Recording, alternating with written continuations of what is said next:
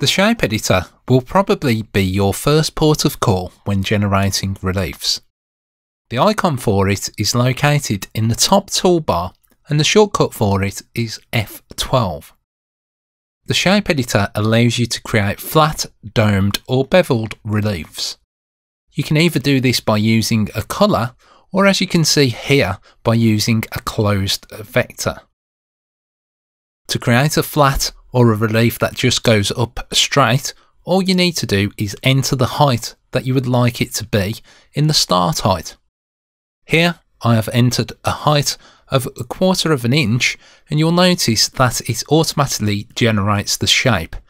This is a real-time tool, so any changes that are made will be updated instantly, although this is dependent on the graphics card that you have.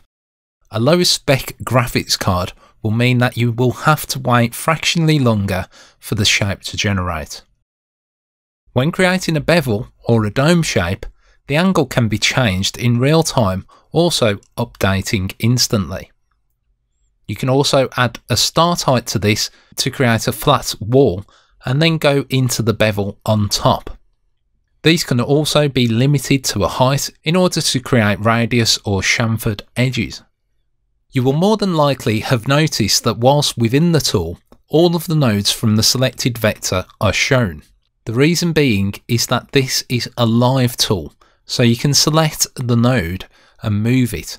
The shape editor will update in real time.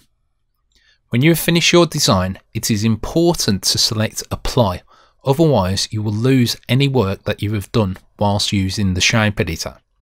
To exit the tool, you can either select the cross at the top right of the dialog box or select cancel.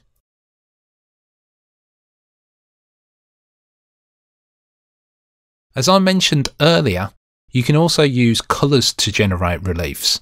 Here you can see the same fleur-de-lis, but it has a red border around it. If I open the shape editor, you will see that there is a large red box with a line running through it. This is telling me that the shape editor is not using a vector, it is using the red colour. If I double click on the white area in the 3D view, you will see that it will change to white. To switch back to red, I just need to double click on the red area and it will change back. The shape editor can now be used in the same way as shown earlier, but it will generate a relief based on the red colour.